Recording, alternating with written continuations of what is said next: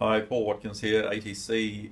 We're a tertiary training provider. We've been working now with HMC for a little while. It's fairly important, in fact I'd say extremely important, to have PR as part of your marketing mix.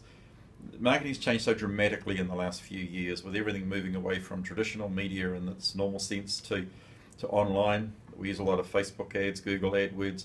We back that up with press. And then if we can, coming in behind that, if we have the press articles which give enormous levels of credibility, you can shout about yourself as often as you like with an advertisement, but there's no real credibility in that because anyone can create an ad. But if it appears in the media in some way in the form of a release, then the old saying is if it's in the paper it must be true, and therefore the credibility to our advertising climbs dramatically. So I think it's a very necessary part of anybody's activity these days.